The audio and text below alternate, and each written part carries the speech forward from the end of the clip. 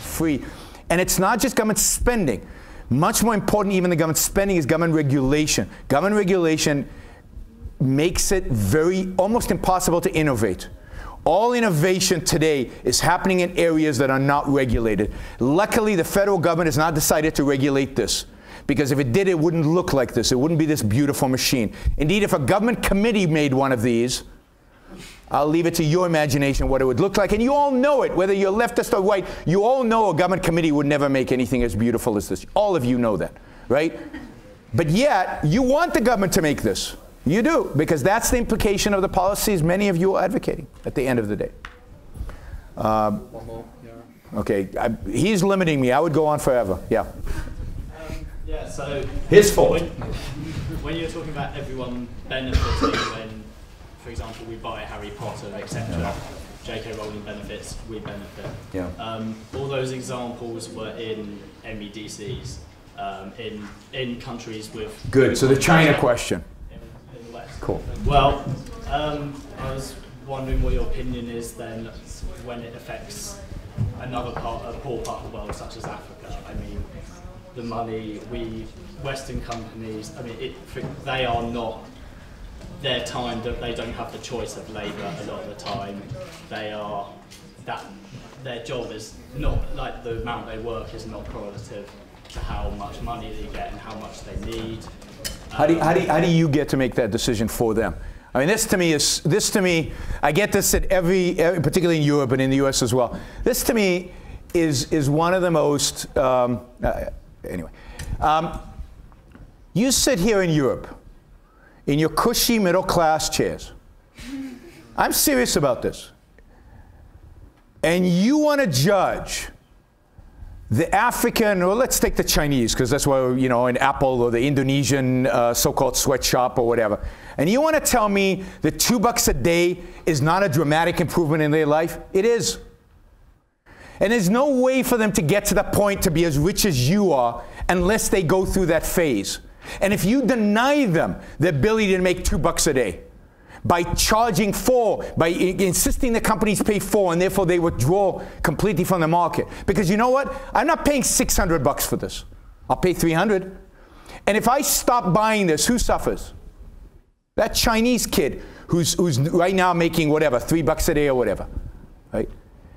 And his alternative is to go back to the farm. And you know what they did in the farms? 40 years ago, when the Chinese were all producing agriculture, they were dying of starvation. 40 to 60 million Chinese died of starvation under Mao. Suddenly, you've given them opportunity to actually attain middle classhood, to learn a skill, to have a profession, to make money, to make themselves into something. And by the way, the Chinese never complain about how much they're being paid. You guys complain. We complain in the West. Because yes, to our middle-class, comfy lives, that seems ridiculous. But that's because you've never lived in real poverty. Nobody in England has lived in real poverty the way the Chinese and the Africans and the Indonesians live. When you go to a place, and it's interesting, because take Korea. Korea is an interesting case study, right? You've got North Korea and South Korea. 50, 60, 70 years ago, South Korea was as poor as North Korea. They were both dirt poor. And then South Korea instituted some economic freedom. And it made it possible for people to go and work for $1 a day, for $2 a day. And they developed skills, and they increased their productivity. And they started building more stuff. And capital came in and increased their productivity even more. And suddenly, and you go to Seoul today, and they're as rich as you are. But in 70 years they did, or 60 years, they did what you've done in hundreds of years. How did they do it?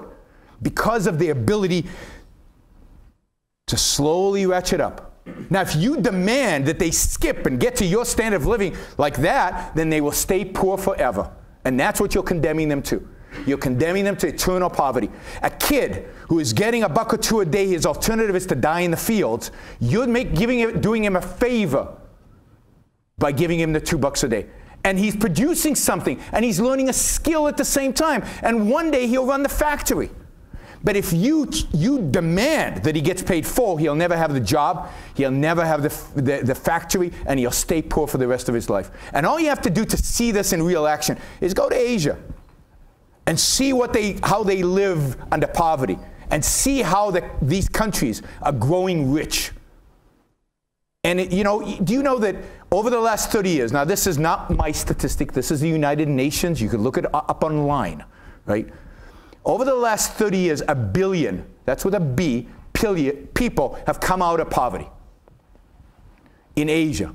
Why? Because of capitalism, not because of foreign aid. Foreign aid doesn't help anybody, except the dictators who put them in the Swiss bank accounts. What helps poor countries is freedom. You give them the rule of law. You give them property rights. If you're interested in property rights and how it helps poor people, read Capital Ideas by Hernando de Soto, a Peruvian economist, a brilliant economist. You give them property, you give them capital, you give them a job. That's how you create wealth, not by giving them handouts. So 1 billion people have come out of poverty.